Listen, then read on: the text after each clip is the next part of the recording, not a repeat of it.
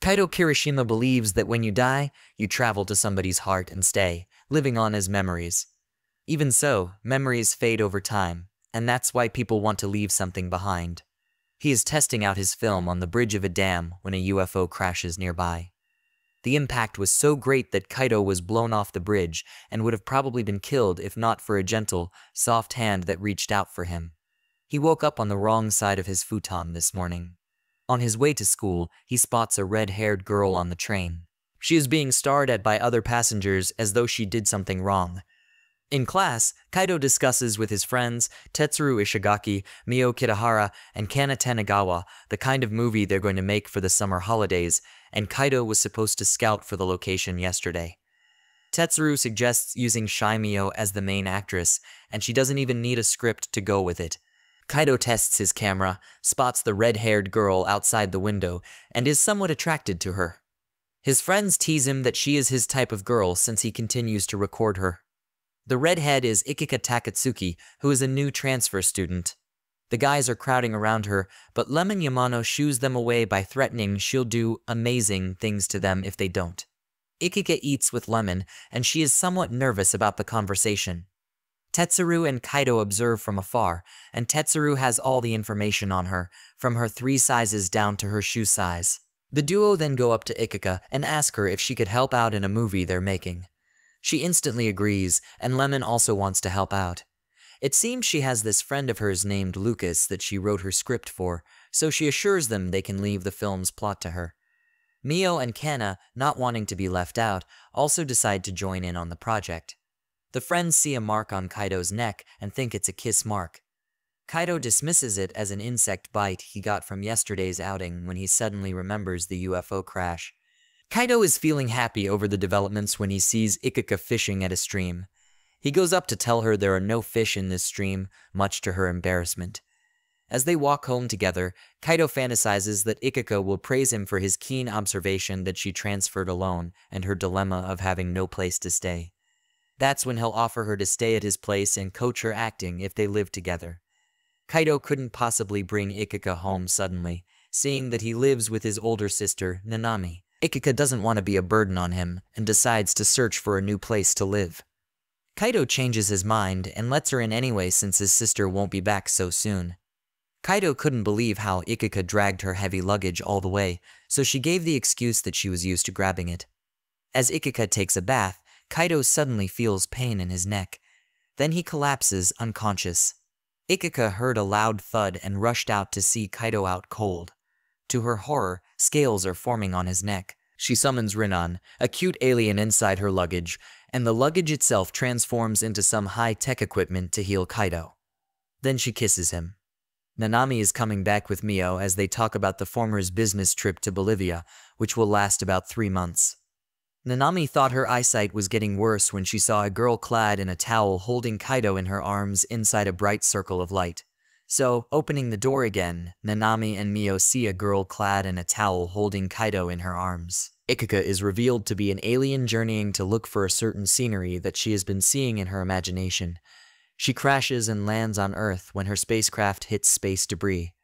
Meanwhile, Nanami awakens, saying she has had a dream about Kaido being hugged by a naked girl in a ball of light. Nanami gets to know Ikika, and out of nervousness, the latter almost reveals that she is an alien, but manages to convince them that she is a foreign student. Listening to her story, Nanami lets her move in with them since she will be away for quite some time, and she was looking for someone to take care of Kaido. Kana was surprised to hear it, even thinking it to be some sort of wedding arrangement in exasperation. After seeing Nanami off the next day and right after shopping for clothes for Ikika, Kaido finds Ramon, Tetsuro, Mio, and Kana inside the house to talk about the movie project. After Ramon served them some sort of spiked alcoholic drink, which had bad effects on Kana, Kaido again fainted due to the same illness, but Ikika kissed it away. Kaido wakes up to the weirdest dream in his life. Ikika rejects his love because he is a bespectacled, fantasizing pervert. Because of that, Kaido leaves a note to Ikika that he'll be taking a day off and wants to be left alone. Ikika has Rinnan do a scan, but finds nothing wrong with his body. In class, Ikika shows the notes to Lemon, and the sneaky girl knows Ikika must have said something for this kind of development to occur. Tetsuru, Kana, and Mio don't remember much from yesterday's gathering when Tetsuru passes Kana a letter from Lemon. It's a picture of Kana in a sexy pose during the king game. Ikika couldn't fathom Kaido's behavior and came to the conclusion that he may have discovered her identity as an alien and would call them the Men in Black. Meanwhile, Kaido further fantasizes that Ikika revealed his failed confession to his friends, and they are all laughing about it. Tetsuru thought of visiting Kaido and worded it in a way that even made Kana rush off there first. Lemon pops up from nowhere and feels like this is their chance. Kaido is surprised to see Kana at his doorstep, and since he thought Ikika would be mad, he brought her in, so he decides to bring Kana out to town. Unknown to them, the busybodies led by Lemon are tailing and spying on them.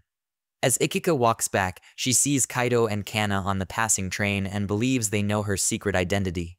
She summons Rinnon, but that little blob is dozing after enjoying a cup of noodles. In town, Kaido films Kana while they go about, and Lemon films them. Capturing the spark of youth that only lasts in an instant, Mio tugs at Tetsuru's sleeve so that they can go buy some drinks together. Mio tells him that if he's interfering with someone's love life, he'll end up getting hurt himself, and it was really painful. He assures her that he's just helping out and that Kana and him are just childhood friends. Kaido and Kana talk about why he skipped school, as does Ikika. The moment seemed right for Kana to confess, but was rudely interrupted by the wheezing sound of Lemon's rolling camera. Kana couldn't allow this invasion of privacy, but was distracted enough to allow Lemon to escape. She chases after her. Then, when she saw that Tetsuru and Mio were also around, she realized that she had been spied on the entire time. Kaido bumps into Ikika, but he runs away, but she chases him. Once she catches up to him, Ikika hopes he won't tell her and wants him to keep it a secret. He, too, agrees that he won't tell anyone since he got rejected. Then they realize they're talking about different subjects, but can't bring themselves to say what it is. So they grabbed some food, chatted aimlessly, and touched on any topic except yesterday's. He realized their relationship was just budding and felt a weight lift off his heart. While waiting at the train station as Kaido films Ikika as practice, she asks who it was that he rejected. She makes guesses that it's Kana or Mio, but when she cheekily mentions herself, Kaido freezes. He is shocked that Ikika just entered the train and left without a word while Kaido just stood there. Next morning, Ikika tries to act natural, but gets startled when Kaido speaks to her. She nearly dropped the knife on Happy Rinnon. In class, Kana and Mio apologize for yesterday, but they can feel something awkward going on with Kaido and Ikika. Even Lemon. See how she teases Ikika by mentioning Kaido's name each time. Kaido fantasizes about his ultimate reconciliation plan with Ikika, which ends with a hug, but he's hugging Tetsuru. He's here to deliver the bento Ikika made for him. Kaido seeks his advice and asks hypothetically about the love problems between A-chan and B-chan. His advice is not to lose his head. Apparently, Ikika also asks the same thing in the same way as Lemon. Since A-chan doesn't dislike B-chan, isn't it okay to go for it? Ikika isn't so sure that'll work out since A-chan will have to leave town soon. As Kana talks to Kaido, Lemon teases them about her voluptuous body in a swimsuit. Ikika sees them and quickly goes away. Kana advises Kaido that he needs to get a hold of himself and be there for Ikika since she's a foreigner and Tetsuru thinks Kana, as C-chan, the rival, is digging herself deeper and deeper. Kaido once again fantasizes aloud about the right plan to make up with Ikika. So much so, Manami Ogura, Tetsuru's sister, heard it and had him tag along with her shopping. Ikika also thinks of making up with Kaido when she sees Kaido and Manami together. All that worry turned into jealousy. She summons Rinnon, but the pet is ignoring her since it is happily rolling around with the green tea container. However, she warns that if it ignores her today, there's no telling what she'll do.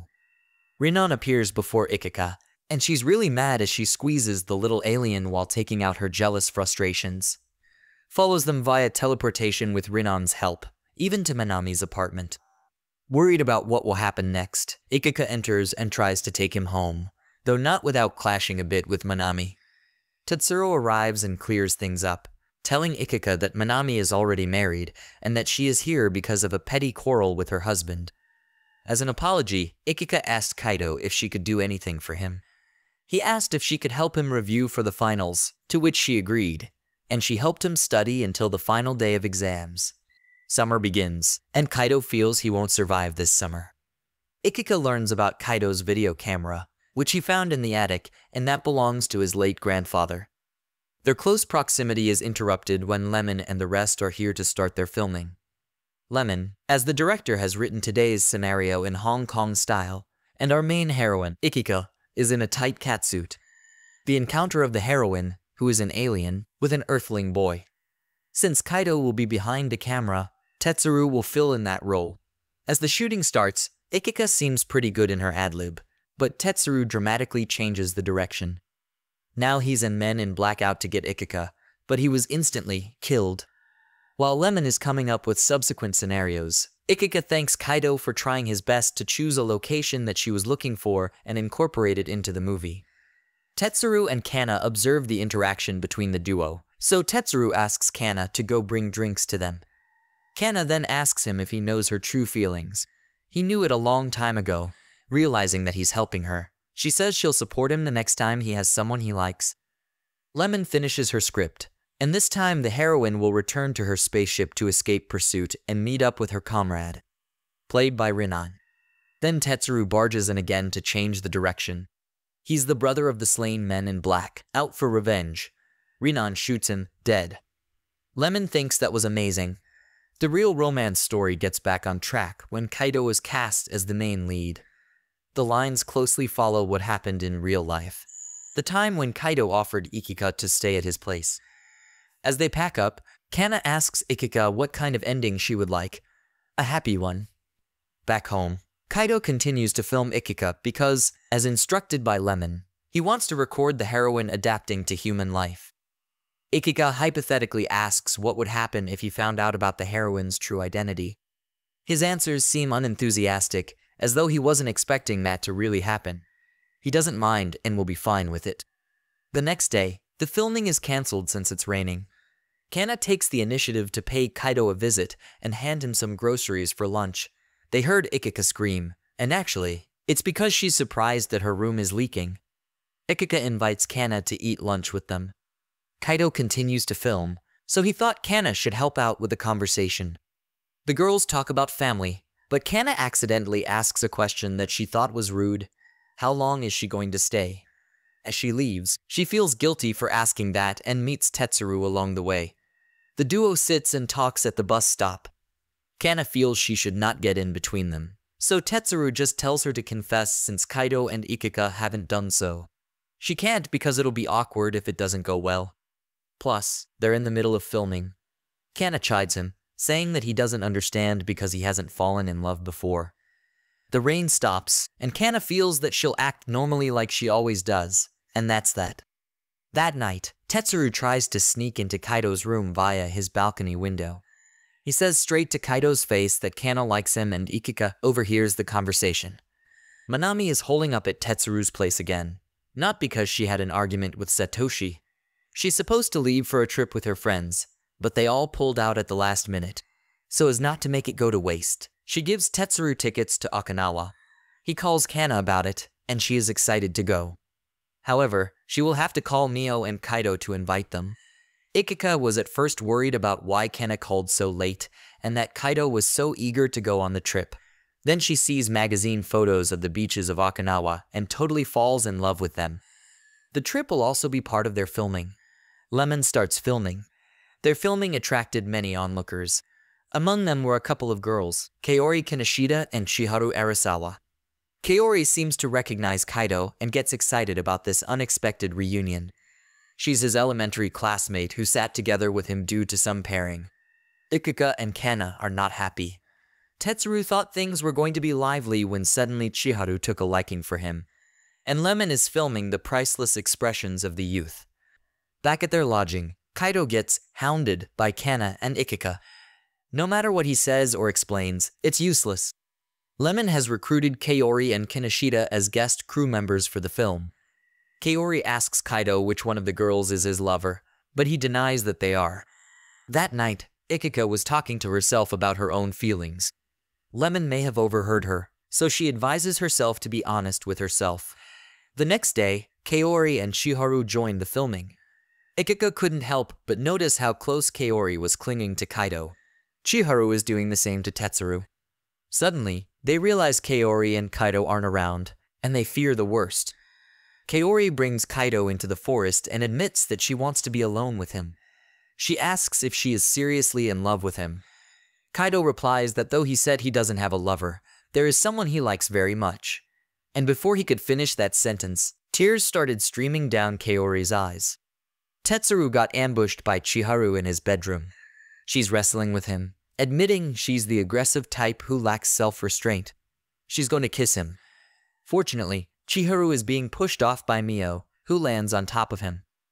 Tetsuru and Mio find themselves in an awkward position. Ikika and Kana go in search of Kaido. If Ikika hadn't rustled through the leaves, she would have witnessed Kaori confessing to Kaido. And Lemon laments that nobody came back to continue the filming.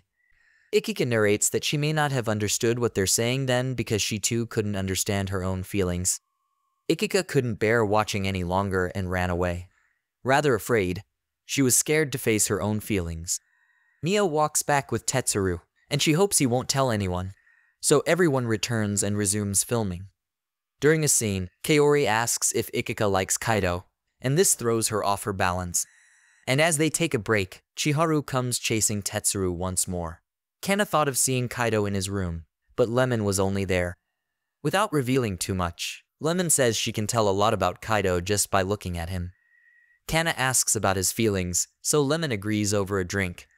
Kana is so drunk that she doesn't realize she's being filmed while spewing out her feelings. Kaido went to see Kaori at her hotel, but she's not in. She has left a message for him via the receptionist. Kaori had gone to meet Ikika, who called her out. She asks Kaori's feelings for Kaido, and her reply is that she likes him.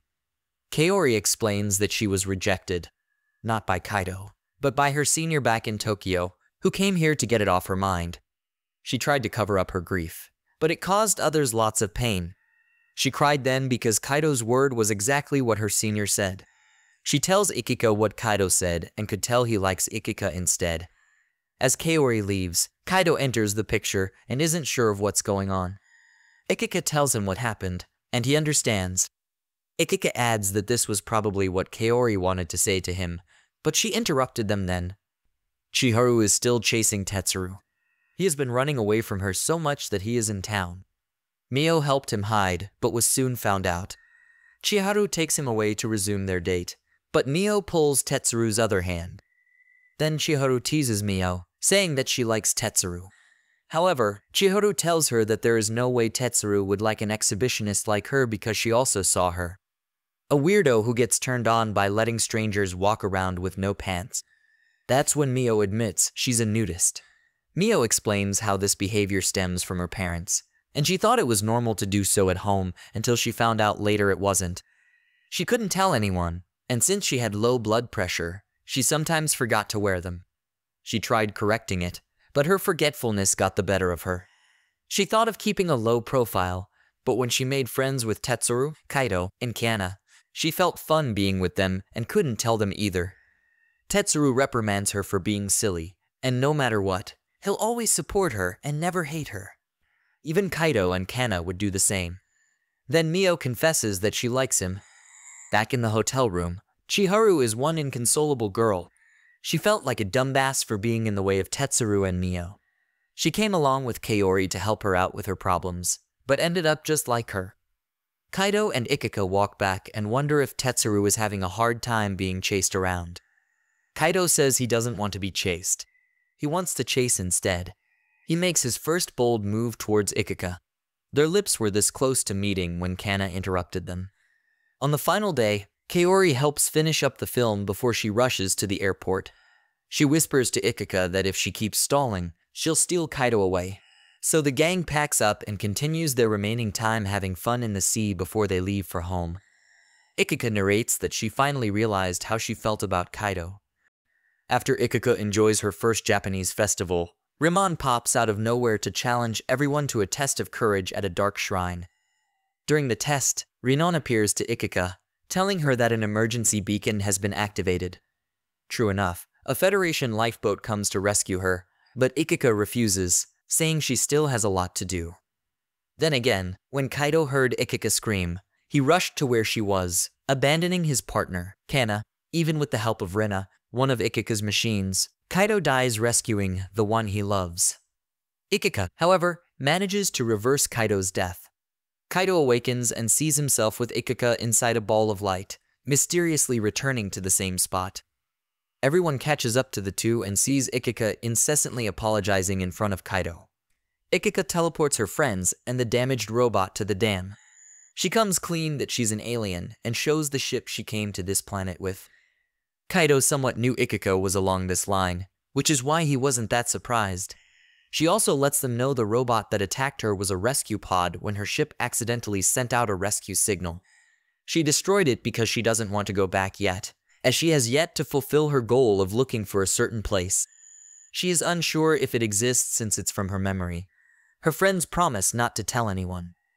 Tetsuru suggests giving them a tour since it's a once-in-a-lifetime chance. It's late, so everybody parts and assures Ikika to act normal like always. Walking back, the friends feel it's unbelievable that Ikika is an alien. Lemon says she had a hunch from the start since she is an agent for the Men in Black. Her friends think she's lying. Meanwhile, Ikika apologizes to Kaido for crashing her ship into him, and if she hadn't healed him with her alien technology, he would have died. But he doesn't mind, because if it had never happened, he would never have met her. However, there's something that Ikika hasn't told anyone yet. When the Federation finds out the rescue pod is destroyed, they'll send an investigator to investigate. If that happens, the others may get dragged into the mess. Thus, her time here is limited. Kana sleeps over at Mio's place, and the former is surprised to know about her feelings for Kaido. Kaido dreams that he has to say goodbye to Ikika, who will be returning to her home planet. He swears to come visit her. Only her home is in Andromeda, and it's 2-3 million light years away. The next morning, Ikika decides to go out herself and declines Kaido's offer to help. So when her friends gather at Kaido's home, they learn that she is out and start filming on their own. Kana remembers how she first met Kaido. He was a transfer student from Tokyo who recently lost his parents. Despite that, he put on a cheerful expression, and that is probably what made her notice him and fall in love. Next morning, Ikika continues to go out by herself to search for the place since this is her problem. So when Kaido's friends get here, Kaido has already gone off on his own. They go through Kaido's camera, especially the one with his date with Kana. You can observe her expressions fluctuating between happy and concerned. The latter is when Ikika's mug pops up. Kaido is hanging out alone in town when Lemon sits by him to offer her advice. She thinks he's still a kid because he thought Ikika didn't understand how he felt and declined to let him help out. She asks if he knows Ikika's feelings and what she was thinking or feeling when she came here all by herself. Ikika summoned her courage to reveal her true identity, but has he answered her? So his homework is to think about what he can do for her, because if he really cares, the answer should be simple. He finally knows what to do. Kana sees Kaido taking pictures of scenery, and so one morning she confronts Ikika, who is about to leave the house early again. Knowing she is going to search for that place again, she asks if she's going to leave after finding it. Then she admits that she loves Kaido and will be glad if her rival disappears. She knows she has realized Kaido's feelings and surely must have come to realize her own. Saying that she's an alien or that they can't be together to answer his feelings are just excuses. And to look for that place is the big excuse for her to avoid seeing Kaido. She adds that Ikika can do something about that because all she needs to do is admit she likes Kaido and become a couple. Something right before her that Kana can never attain. She calls Ikika an idiot and runs off. Kana thought Tetsuru loved kicking her when she's down, and supporting her was just a guise to see her in this state. Kana starts crying while admitting her love for Kaido. All Tetsuru can do is just cover her eyes and stand by her side. Nearby, Mio is also crying her heart out. Ikika meets Kaido, who is still taking scenic pictures. She says she had a chance to go back but didn't. And with Kana making her realize that this place isn't the reason she wanted to stay, she wants to confess. However, Kaido won't let her because he wants to do the confessing. So finally, Kaido says it in person, "I love you." He has loved her since the time he first met her. They kiss while Lemon is filming this priceless shot from a distance. Kaido is having this wonderful dream of that kiss with Ikika, but he's actually kissing Renan. Ikika sits close with Kaido, and she has Kana to thank for making her realize her feelings. Meanwhile, Kana thinks she can't meet the rest as her face is swollen from all that crying. Tetsuru was visiting her, but she needs her own privacy. On his way, he bumps into Mio, who offers to eat her handmade lunch. Mio remembers when she was in Kana's class for the first time, and they became friends. She also met Tetsuru and fell in love at first sight since he remembered her name.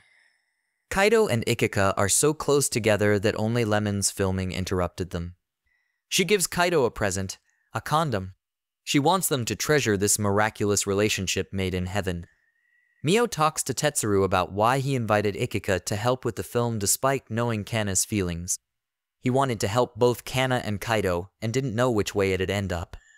Mio thinks he should be more honest with his feelings, as he has always had his eyes on Kana. If he keeps avoiding the issue, time won't solve everything. It was through him that she was able to speak up about her feelings. Right now, his feelings are probably in disarray, so Mio understands and leaves. Tetsuru shows his frustrated side for the first time, as he doesn't know what to do. That night, Ikika and Kaido went out for a walk. They teleported to a place so they could watch the starry sky and get close to each other. Ikika right now wants to be with him and others and complete the filming.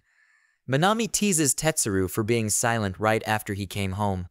He didn't want to hear from a future divorcee, but she terms it as just a runaway. Then she leaves for a trip with her friends. Tetsuru gets a call from Kaido to resume filming tomorrow. He can tell he has made up with Ikika and wants to know about Kana then. That's why Kaido is gathering everybody to tell them all about his feelings. Tetsuru got upset and hung up. Tetsuru calls Kana to meet at the lookout point, a place they used to spend a lot of time together when they were young. Kana thought he was just wasting her time when he finally summoned the courage to reveal the truth. Though he wanted everything to work out between her and Kaido, he really didn't want that to happen. If Kaido and Ikika got together, maybe she would become free. But that didn't happen. He ended up toying with the girl he loves and making her suffer. Kana flusters upon knowing Tetsuru's feelings, and even though it's bad timing, at least he managed to say it. He knows that even if Kaido loves Ikika, her feelings for Kaido won't change. That's why he likes her. So once Kana rushes off, it's Mio's turn to give the crestfallen Tetsuru a hug from the back. She allows him to cry and thanks him because she was able to change to become stronger. Kana runs all the way to Kaido's house just to tell him that she loves him. Though Kaido apologizes because he loves Ikika, Kana isn't worried and thanks him for listening instead. The friends resume their filming, and Rinon wakes up from his peaceful slumber, suddenly feeling frantic. When Kaido and Ikika return home, Ikika's sister, Emika, suddenly pops up before them and hugs her in her relief that she's still alive. Emika is retrieving Ikika because the latter is on a planet where contact with its life forms is forbidden under their Federation laws, and the only solution is for her to leave this planet before things get messier. Ikika reluctantly agrees, but changes her mind when Kana and the others arrive to stop her. Learning certain information from Emika, Lemon tells them that Ikika may stay if the earthly spot she has seen in her imagination is found in order to prove a probable previous contact between aliens and human beings. As the group finds the place, the search team arrives and starts a pursuit. Since Rinon's teleport function becomes disabled, Lemon takes the others to the spot using a van specially prepared with Emika's help, with Tetsuro, Mio, and Kana becoming biosignature decoys for the pursuing rescue craft. However, a few kilometers from the site, the van collides with a cloaked drone from the rescue craft and overturns. They're still alive because Rinon became a large airbag to cushion the impact. Lemon tells the duo to make haste because she's confident she can handle this robot. Lemon Van transforms into a Transformer-worthy robot. Kana runs into Minami halfway and gets in her car. Another robot intercepts Kaido and Ikika, but Emika's little ship helps buy them some time. Rinon pilots it to let them escape. That's all Emika can do for them since her ship is surrounded by the robots as they are surrounding the planet. Kaido and Ikika sit on the train to their destination. Ikika feels sorry for getting everyone involved, but Kaido feels she doesn't need to. He wonders if he can visit her planet someday and meet her parents. He wished he could introduce her to him too. Though he has gotten over their deaths, he wishes he had made more memories with them. That's why he records everything and is friends with his camera, so he won't regret it later. Ikika is glad she came to this planet. She had fun and even fell in love. For the umpteenth time, they reiterate their feelings for each other again and promise to love each other always. Meanwhile, Lemon's van has its limits, but thankfully, her backup arrives. Tetsuru's scooter runs out of gas. A rain of missiles destroys the robot as Tetsuru hears a familiar voice. Satoshi Minami's husband. He's working for the Men in Black too. Kana and Minami also get reinforcements from the Men in Black. Kaido and Ikika have reached the lake, the exact location in Ikika's memories. Suddenly, an alien probe appears from the middle of the lake, and the large flash has Ikika viewing her memories of this place. She is surprised Kaido is in it too when she realizes she gave some of her cells to him. They see an alien writing on a tree as proof of its existence, but when they return to reality, the tree has already rotted, and the robots surround them. Kaido is pinned down, while Ikika is dragged away. She doesn't want him to be hurt anymore and feels guilty that her selfishness has hurt everyone. However, Kaido disagrees that nobody feels that way, and in fact, this is his own selfishness. He doesn't want her to go. Ikika resigns to her fate of being taken away and says those feelings that have grown inside will last forever. Kaido vows to find her, and she promises she'll wait. Emika and Ikika hear the voice of what could probably be their ancestor. She thanks them for finding this and explains that she didn't come to this planet on purpose, but had to make an emergency landing and was saved by a man. He became dear to her, but since interaction with the inhabitants of this planet is forbidden, something was coming to retrieve her. Even though the memories of this planet's inhabitants will be wiped out, she wanted to preserve the memories with him. Even if she loses them or can't remember them, at least her memories will live on in them. A few months passed, and Kaido and his buddies attended school like normal. Tetsuru gets a love letter from another girl, and he's not too eager about it. Kana teases him to properly answer and, at least, get a girlfriend. She suggests Mio, who doesn't mind that suggestion. Nanami just came back from Bolivia and has bought lots of weird souvenirs. One that includes dolls that grant wishes. She asks about Ikika, so Kaido says her term abroad has ended. The friends are surprised to learn that Lemon is transferring away due to family circumstances. She gives Kaido the film role as a parting gift. She notes that it is incomplete, and that he will be the one who creates the grand finale. The friends gather to watch the film, and it's a crazy montage of all they have filmed. Enough to bring tears to the eyes and nostalgic memories. As Kaido narrates his belief in people living on as memories when they die and the fading of those memories, the reason for wanting to leave something behind is his motivation for wanting to keep the film rolling. A few years down the road, when the school has their usual cultural festival, the Movie Research Club is screening the film that they did last year. The film called Ano Natsu de Mataru was left behind by their graduated seniors, and they totally love it because it has mecha, aliens, SFX galore, and the heroine is quite pretty. But the final part of the film is a shot of Ikika and Renan on her shoulder,